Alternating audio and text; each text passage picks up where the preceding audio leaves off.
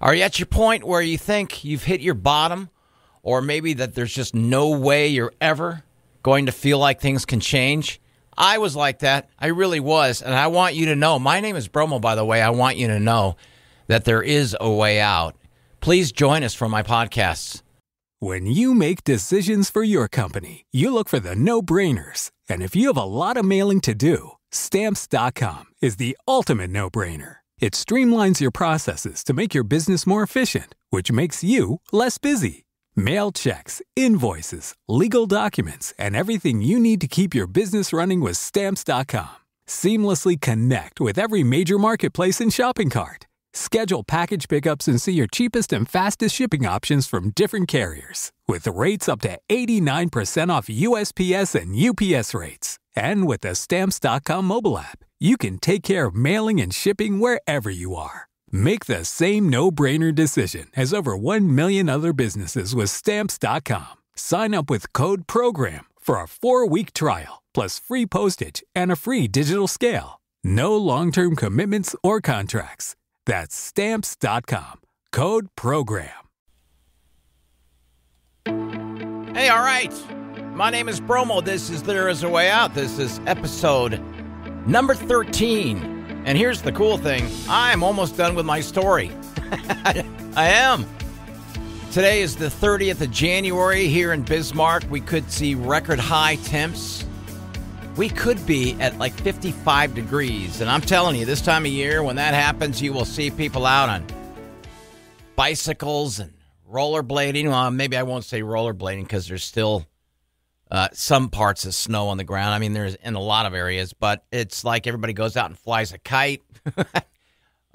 Maybe not. But the thing is, we're not used to that kind of warmer temps at this part of the winter season. I know it's still relatively early. Like my engineer was telling me, we could see snow sometimes as late as May. And I believe it. I do. There is a way out. My name is Bromo. Again, my sobriety date is 2/17/09. Again, I am not an expert.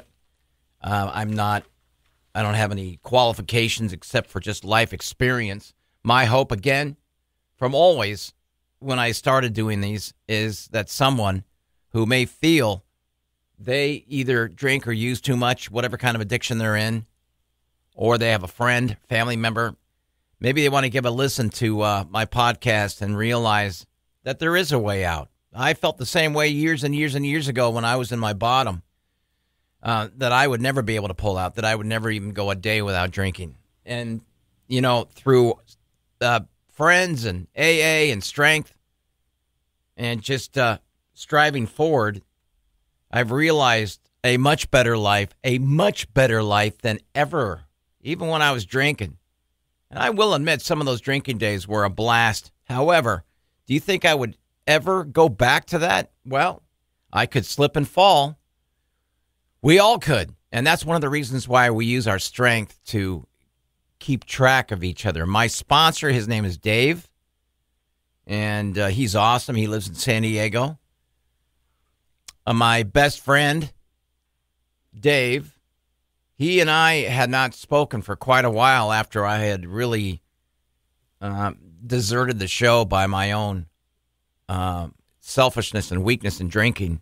And when I needed to get away and get help, one of the coolest things was when I was in Pathfinders, and I was away from the show for quite a while now. It was right around Christmas time. He actually let me go on the air and tell everybody what was going on, because in my absence, when I was gone, he protected me in so many different ways.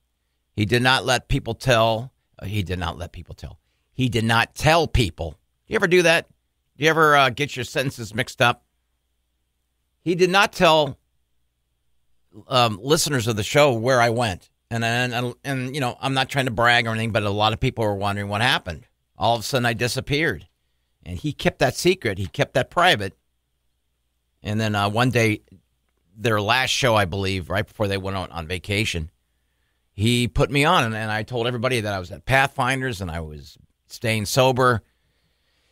And it was a real awesome treat. It was sad for me because I had been on that show so many times before, but it was a sign of moving forward desperately. and that's what I was doing. I wanted to say a couple things that I didn't touch upon. When I realized with a brick hitting my head that I needed to get my act together after Rob and his unfortunate suicide, when I heard the news from that and I realized that single second that I needed to move forward, I did, and it took me a little bit before I got a sponsor that I was comfortable with, and then when I remained with that sponsor and I did the steps, I started listening to people at the podium. Never before did I really show any, hardly ever did I show any interest of anybody who would go up to the podium and speak. But now suddenly a light bulb that had clicked on in my head, I started listening to everybody who went up to share. Didn't matter if they had 30 years sober or 30 days sober. I listened and I started realizing that we all have the same thing in common. We're all hurting and we're all getting our lives trying to get back in order again. And we all have that common goal of sobriety, and we want our journey to continue, and we need each other. And I never had thought that before, and I forgot to mention that, but that was one of the coolest things that I started realizing, that I enjoyed going to meetings now. It was, it's hard to explain, but I know that that you can understand this. It was kind of like going someplace that you feel so comfortable right away. Didn't even matter if I was walking into a room for the very first time. I could go to any city and go to an AA meeting and feel at home. And I can look around and see the people that are being tormented, see the people that are recovering, see the people that are first-timers, see the old-timers, and have people come up and say hi, introducing themselves. It's a brotherhood, sisterhood that's really incredible. And it's one of the things I love so much about our program and about my lifestyle now is that I'm no longer embarrassed. And it took me a while before I was able to say that, but I haven't been embarrassed in a long, long time to tell people who I am, how long I've been sober. I'll show you my tattoo if you ask me. You see it. The steps, the 12 steps. Obviously, the hardest step is to make sure, and you'll know it, when you 100% surrender. 100%.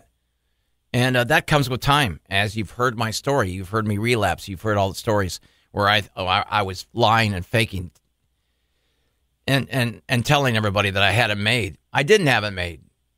But once again, it's part of the process. And you'll hear people say that. Relapse, part of the process. A lot of people don't like that term. And I understand that quite a bit. I do. Some people think it's a lazy term or an excuse to say, yeah, I can go out and get loaded, or I can go out and get drunk, and then I'll start on that sobriety journey again. Because remember, it's part of the process. It is part of the process. However, once you stay sober and you figure out your own pattern and your own ways of going about it, and you enjoy the lifestyle that comes to staying sober, as far as people start to look at you differently. People start to trust you slowly. Some people may never trust you. And that's another one of the steps. I believe it's 8. I'm probably wrong. But I believe it's number 8, where it's time to make amends to people that you have done wrong. And when you go with your sponsor and stuff, and you write down certain things, and I will tell you about that a little later on as well. It's a process of going to each person that you feel you've harmed, and you want to make amends to them. And that's very important. You don't want to try to leave anybody out, especially the ones that you know for sure you've made harm to. when you do that, of course, not everyone's going to take you back with open arms. And that's one of the things that I learned and one of the things that I found out by experience. And one of the amends I made was to my friend Dave. And I know exactly where I was. I was in a supermarket in Vaughn's, and I believe he called me out of nowhere. We hardly ever talked. We hadn't talked in quite a while. And he asked me how I was doing, and I took that chance because I had been working with a sponsor now on the steps. That time that I talked to him on the air, I had not had a sponsor. I had not even done the steps, but this was off the air, and this is quite a while later, maybe in my second year of sobriety. He called me to see how I was doing, and I made amends right away. I humbly asked, listen, and I told him, this is why I'm doing this. It's part of my program, and I need to make sure that I can, what do I do to make things right? And, you know, a lot of people will be so glad and say, look, we're good, or however they want to handle it. And here's the thing. There are so many stories. I remember once a guy had stolen some things from a store, and he did that a lot. And when it was time to make amends years later, he went back to that store. He tracked the manager down. He says, what can I do to make it right? I have some items written down that I believe that I remember I stole from you. Can I give you some money? And the manager was so thrilled and impressed of his honesty that he said, we're good. However, when I tried to make amends to a certain person and this person had wanted nothing to do with me, I was told by my sponsor, you try 3 different times. Not like 3 days in a row, but 3 different times. And if that person will not accept your amends, well, you move on, unfortunately. You move on, and that's how it goes. You've done your best. So getting back to my earlier years of sobriety, was great. I was still doing the bill collecting thing, which was not so great. It really wasn't. And I got a phone call from a guy who, remember episodes before when I told you that my dad wanted me to get into radio? He saw an ad in the newspaper called American Dream Broadcasting. Well, one of the guys that actually graduated from that school, graduated, which I use in terms, he was now working in Fargo. He had a radio show out there with another guy. And man, when I was on my feet and I got out of recovery, I really wanted to get back into radio, but nobody would hire me. There were no jobs open, and I had tried to get back on the show I was with before, and they had nothing, and I don't blame them. I mean, you know, look, that fantasy of me being accepted back with a red carpet and a Corvette pulling up to the house with a blonde coming out with a bunch of money and cigars, that fantasy was gone a long time ago. So this guy calls me out of nowhere in Fargo. He says, how'd you like to come out and be our producer? I said, really? And I thought about it. Fargo. Where the hell's Fargo? Oh, Fargo, the movie. Fargo, North Dakota. So I weighed my options. And the people I lived with, they had listened to my options, and they didn't want me to go because the pay was pretty low. They had said to me, why don't you just take another job out here and stay here? And man, I'll tell you what, San Diego is one of the most perfect cities in the world, as you know. And it's pretty tough to just say, yeah, because I had never moved. I had never lived anywhere else except when I was like in my late 20s, I moved to Boston for 3 months. But I had to come back because A, I was homesick, and B, because it was so expensive. But we're talking this time about moving to Fargo and starting a job in radio as a producer for a country. But here's another thing, for a country music station. And man, do I hate country music. I really do. My dad, he loved it. And that's all he played around the kitchen with his guitar. So I thought about it. I thought, A, I can get out of bill collecting. B, I have to move. And C, what's Fargo like? Well, his name was Jim. I talked to Jim for a good long while, and I accepted the job, and he called me back and said, here's some information. We have a plane ticket for you. You'll be leaving in 4 days. So what did I do? I rented Fargo. That lasted about 10 seconds. Because if anybody who's seen Fargo, remember some of the opening scenes are lots of bad weather.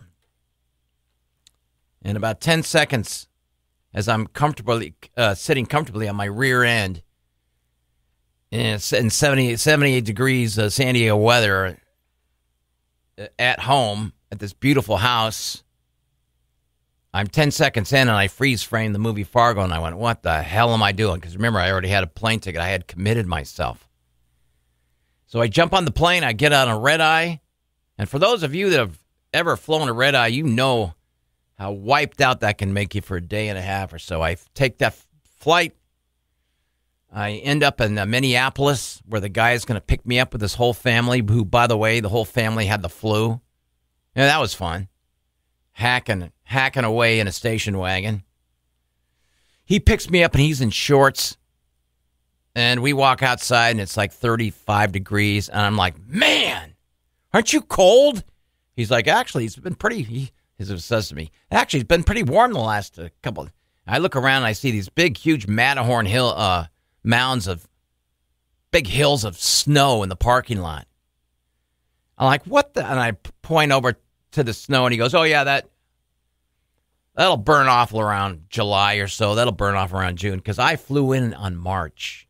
I'm coming up on 10 years out here. Can you believe it? I flew in March, and so we're driving out to Fargo, and we finally get there, and I meet my roommate that agreed to take me in without even meeting me. It was a small, tiny little 2-bedroom apartment. And there I am. I'm starting to live in Fargo. And the very first thing I told myself, is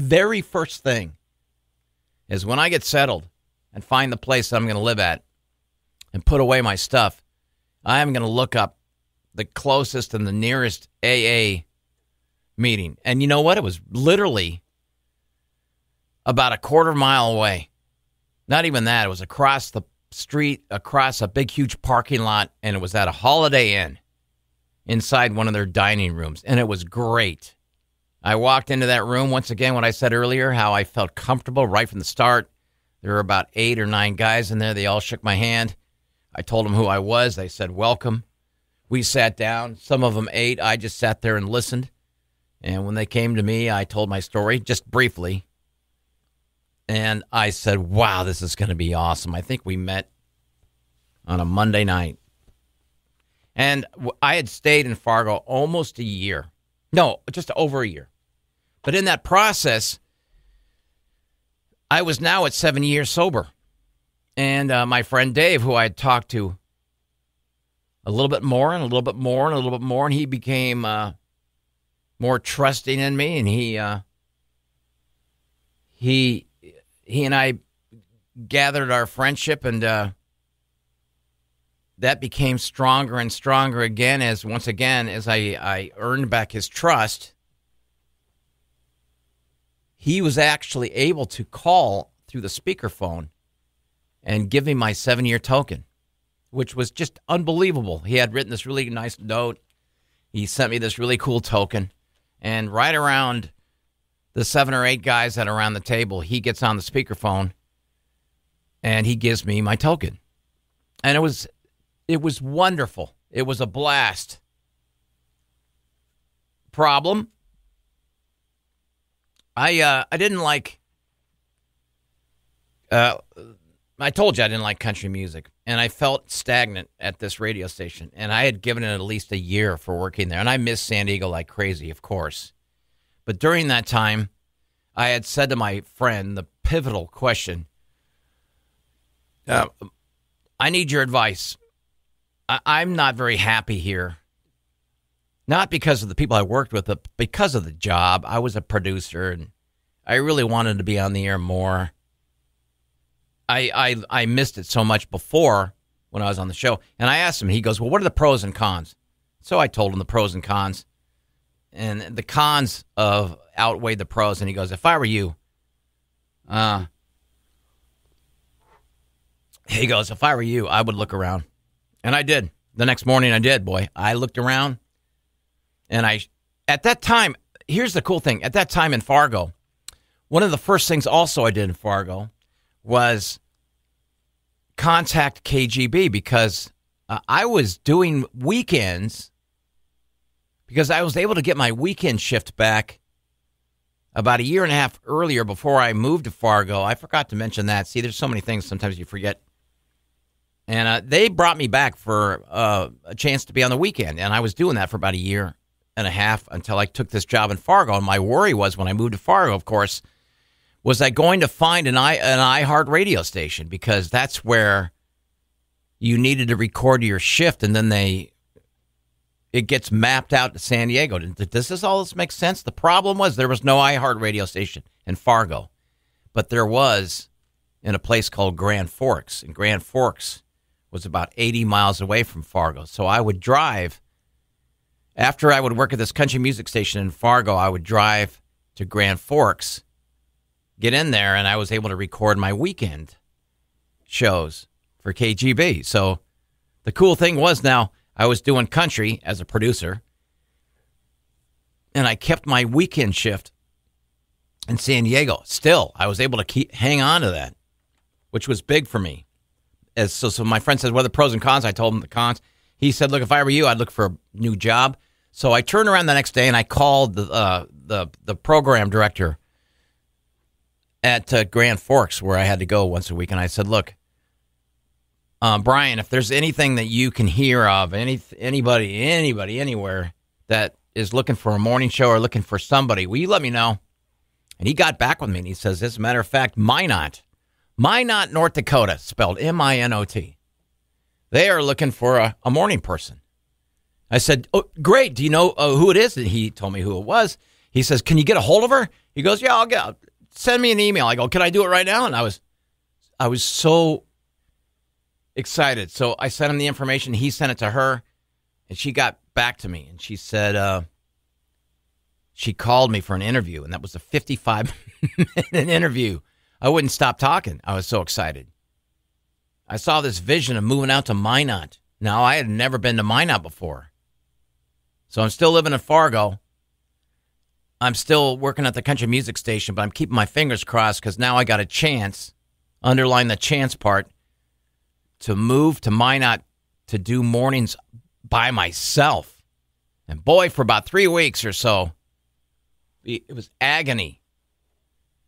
Wondering and worrying, will I get this job or not? And every once in a while she'd check in, just checking on you to see if everything's good. And I would analyze that text over and over again. What does that mean by that? Just checking to see if you're all right. Does that mean if I'm all right, if I'm not drinking? And finally, she sends me a message the day before. Hey, will you be around at 4 o'clock tomorrow afternoon? I said, yes.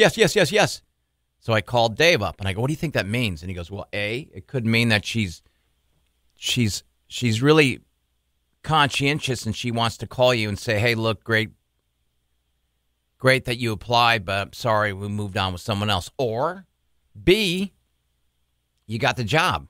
And man, did I worry all that night into the next day. Did I get the job or not? And I was going crazy. And I remember going out to Grand Forks that afternoon to record it was a Friday. I went out there to record my weekend for San Diego. I get in the car as I'm leaving Grand Forks. She calls me, and she says, listen, just want to let you know you got the job. And that's all I heard. So take the weekend to let me know if you want it. I said, I don't need the weekend. I want it. I got the job. I was so excited. It was one of the greatest days of my life. I got the job on my own. I couldn't believe it, because I had tried to get other jobs before when I was living in San Diego. I had tried to get jobs around the country, and I had interviews. Remember, I'm still thinking I'm a big shot, but that was slowly fading, and all my interviews bombed. But when I got this job in Minot, I couldn't believe it. I packed up my cat Her name is Felon, F-E, hyphenated, or that little dash, L-O-N. You know what that spells? Felon. You know why I named her that? Because her old owner robbed a bank. And when he went to prison, the cat was left all by itself in an apartment. And they were going to take this cat to the pound.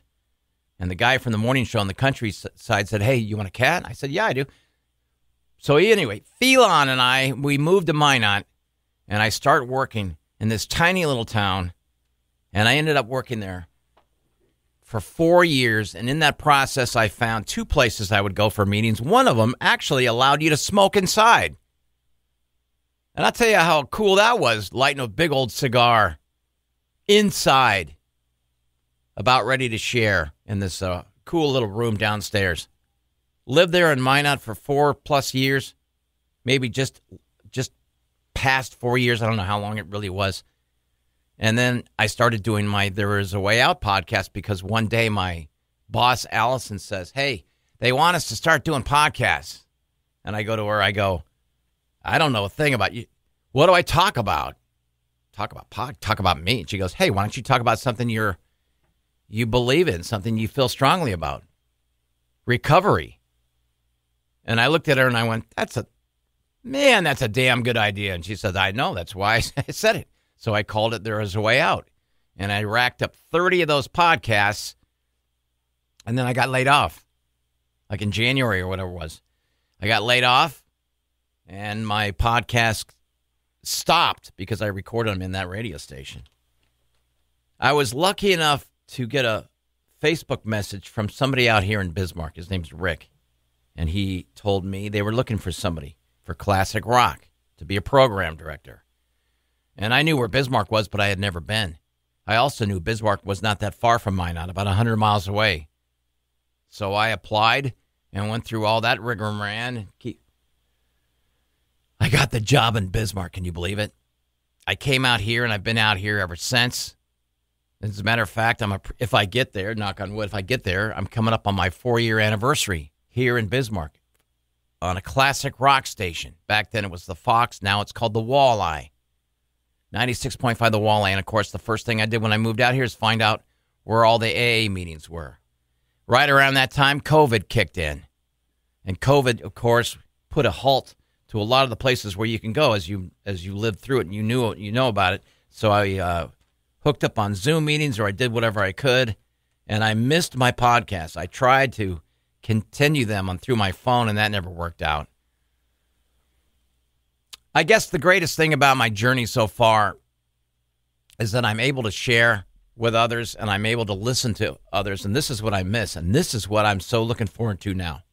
I'm so looking forward to my first guest. She's going to be on tomorrow. She's just flat out awesome. You'll hear about her. I want people to explore their feelings, and I want people to share what they went through, their fears and their highs and lows. I want people out that are listening to this to know that we all go through it. Almost every single day, doesn't matter what minute of your lifetime, and the triggers are enormous. There are triggers everywhere. And I believe that with my group page on Facebook, which, by the way, I'm super proud of.